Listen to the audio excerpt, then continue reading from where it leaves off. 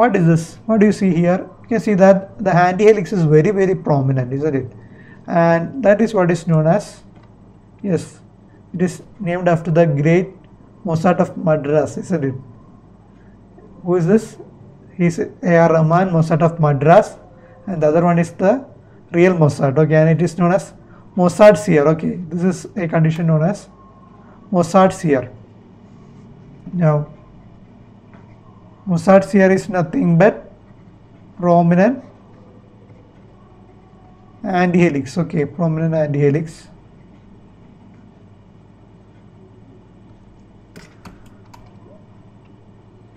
Now, what is this? You can see that,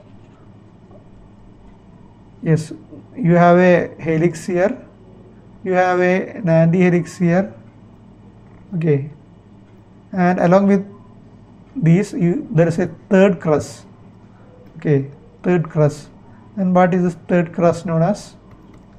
It is called Stahl's bar or Stahl's ear, or it is also known as elf's ear, okay. Everyone is familiar with Dobby the house elf, isn't it? It's also called elf's ear, okay. And for all these ear anomalies, what you do is you can do an otoplasty, okay. That is the plastic surgery prior of the pinna, okay. Otoplasty. Now, what do you see here? You can see that the antihelix is absent and the congal bowl is very deep, okay. Now, what is this condition known as? This condition is what is known as bat ear, because here the pinna is actually resembling the pinna of a bat, okay. So this is what is known as bat ear. And what is the surgery that you do for bat ear? For bat ear also you can do otoplasty, and this otoplasty is having a specific name, and what is that? It's called Mustard's operation, okay. Mustard's operation. If you look the mustard, isn't it? The mustard that you take for the vegetable curries, yes. And the difference is that there is an extra E here, okay. Mustard's operation is being done for bat ear, okay. And what is this? Here you see the pinna is folded over like this, and this folded over appearance is resembling that of a lope rabbit, okay, lope rabbit, and hence it got its name lope ear, okay, lope ear. Now, what do you see here? You see that the pinna is abnormally large, and that is called, yes, what is it called? It is called macrotia, yes. Otto means ear, okay. So large pinna means macrotia, small pinna means microtia. You see here the pinna is present, but only some of the features are recognizable, okay. And here pinna is totally absent pinna, and this is called anotia, and here it is microtia, and there is a grading for this microtia, okay. How is it graded? It is graded by Mark's classification,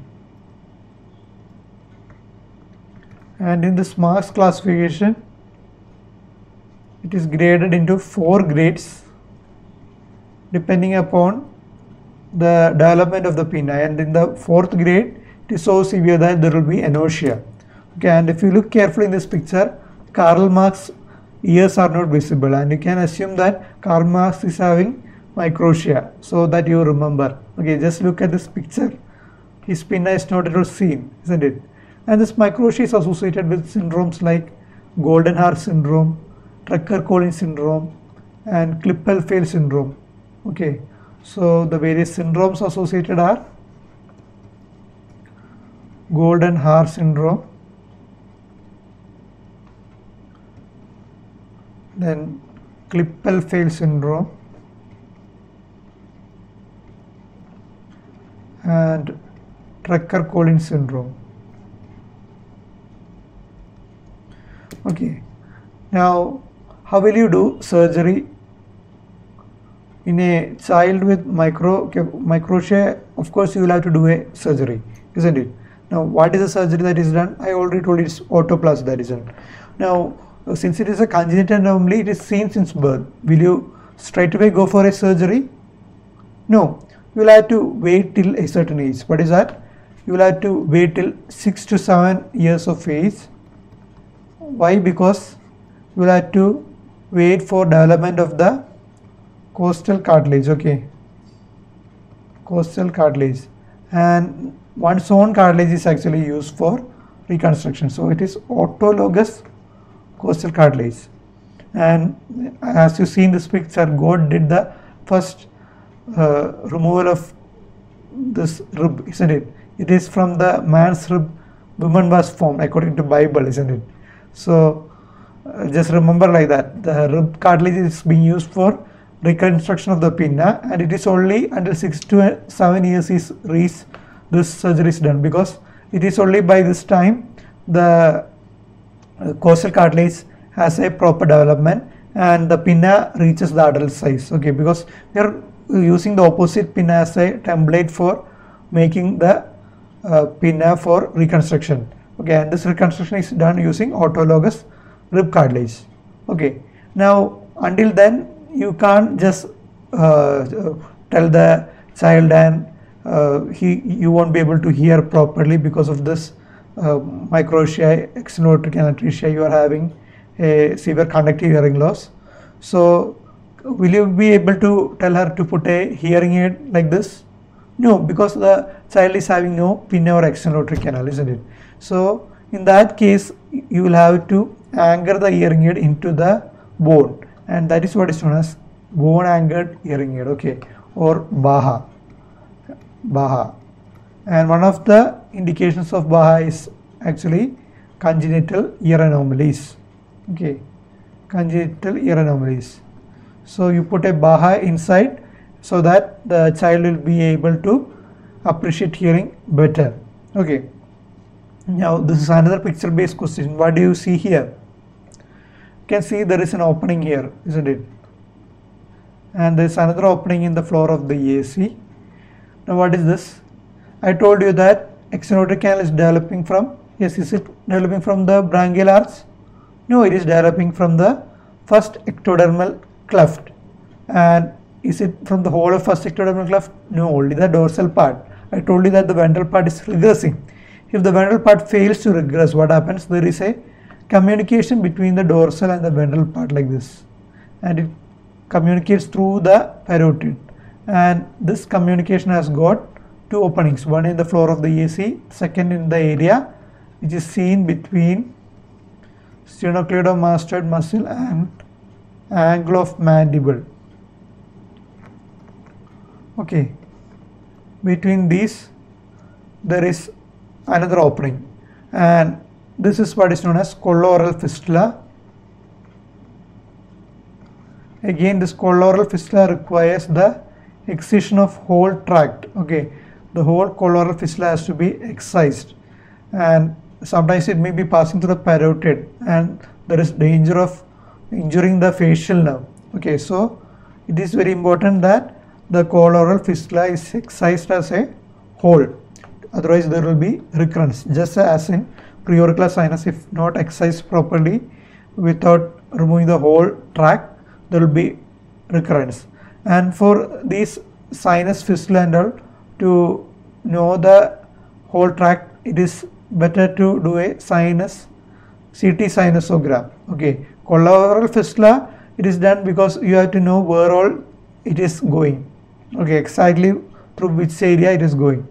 Whereas in preauricular sinus, sometimes if you are only suspecting it is going through between the branches of facial nerve, or if it is extending up to the parotid, only in that case you have to do a CT sinogram, okay. That is, you will be injecting dye into the sinus and then taking a CT, okay. In normal scenario it is not at all needed, okay. So that's about colloidal fistula. Now as I told you, the extenotic canal is developing from the dorsal part of the first ectodermal cleft, but the extenotic meatus, that is the opening that you see here, it is actually guarded by the tragus, isn't it? And hence it is actually developing from the same first pharyngeal arch from which the tragus develops. Okay, so first ectodermal cleft leads to formation of first EAC, whereas the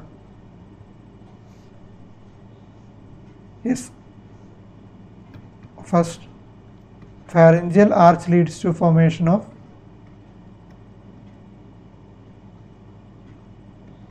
external auditory meatus. Okay, so first branchial arch anomaly was second branchial cleft anomaly, first branchial pouch anomaly, second branchial pouch anomaly. What is the answer? This is a very easy question, isn't it? First branchial cleft anomaly it is. Okay, so first branchial cleft is leading to the formation of external auditory canal. The first pharyngeal arch along with tragus, it is leading to formation of external auditory meatus. That is the opening that is being guarded by the tragus. Okay. A newborn presents with bilateral microcean atresia of external ear canal. Corrective surgery is performed at 1 year, 5 to 7 years, puberty, adulthood. So I already told you, it is actually only after 6 years of age the surgery is done. Why? Because you have to wait till the opposite pinna has attained the adult size and the costal cartilage has to undergo proper development. Okay, so the answer is 5 to 7 years. Now, suppose the patient who is coming to you is a boxer, okay, and he is having a swelling over the pinna. What is the condition that you suspect? He need not be a boxer, he can even be a wrestler. Okay, wrestler. And the boxer and wrestler are having high chance of getting hit repeatedly over the pinna, isn't it? And what can result? Can result in hematoma like this. Of course, hematoma can result, and if a patient comes with hematoma like this, you will have to aspirate it first and comfort that it is blood. And after aspiration, you have to do contour dressing. Contour dressing, that is just in the shape of the conge you have to put something. You can even put a button. Okay, button also can be put, or simply gauze piece is enough. And after that you can do a master dressing, as you see here. Master dressing can be put. Okay, now I was showing you the picture of boxer and wrestler. Why? Because a question that is constantly asked in exams is boxers here or a wrestlers here. Now what is that? Is it hematoma of pinna?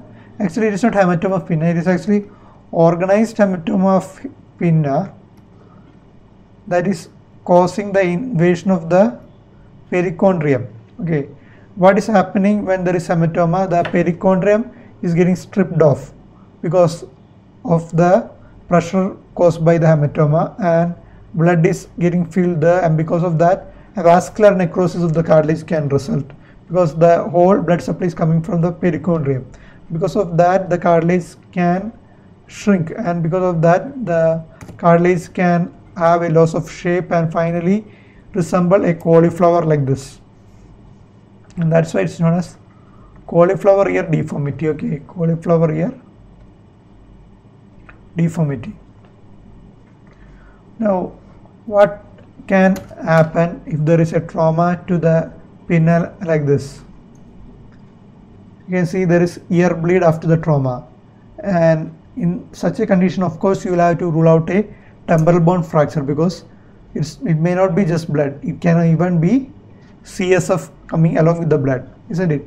And blood along with CSF, if it is coming out like this, it is very dangerous to pack the ear canal or put ear drops in it. Why?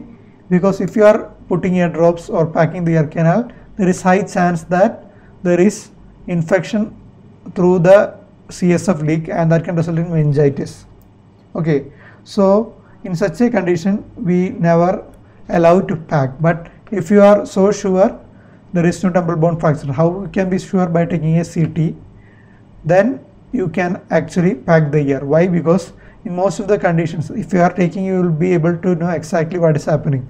When there is ear bleed like this, one of the causes is the condylar fracture that goes into the extenotic canal and cause trauma, and there will be a severe bleed, and in that case you might have to put a pack and stop the bleeding from the ear canal. Okay, now if the pinna is avulsed like this due to some accident, the pinna is completely stripped off, in that case you will have to do a reconstruction as soon as possible. Okay, and for that you have to take the patient to a theater first. You have to take him to an emergency OT and not do just in the procedure room of the casualty. You will have to give a thorough wash. Okay, thorough wash with betadine and remove all the debris from the pinna, and then ideally you have to go for a microvascular anastomosis. Okay,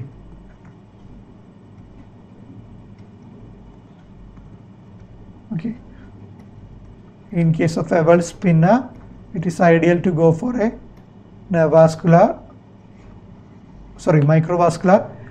anastomosis. Okay, and it has to be done as early as possible, because if the pinna gets deprived of the blood supply, it can undergo necrosis. So you have to be very vigilant regarding that. Okay, now another form of trauma that can occur is when you are. So today we have learned in detail about the development of pinna and extenotic canal. We have learned that first, ectodermal cleft, its dorsal part leads to formation of extenotic canal, and the ventral part, if it persistent ventral part leads to formation of coloral fistula, and we have learned how 6 hillocks of His result in formation of the pinna, and if there is any fusion defect it can result in formation of various anomalies of pinna such as PAS, preauricular skin tag, and even microtia, all these can result because of that. And what else did we learn? We learned how the external auditory meatus is being formed from the first branchial arch, because it is being guarded by the same tragus that is resulting from the first hillock of the first branchial arch. And we learned about some traumatic disorders such as Boxer's ear, and how the organized hematoma is resulting in the cartilage necrosis, resulting in a shriveled up pinna without any shape. And the trauma to the external auditory canal can even be self-inflicted like this. When there is a self-inflicted trauma to the external auditory canal, the edema that occurs can result in an infection which can be bacterial or even fungal, and all these can result in otitis externa or inflammation of the external auditory canal. We will be dealing with it in the next class, that is in the topic inflammatory and neoplastic disorders of external ear. And for now, goodbye.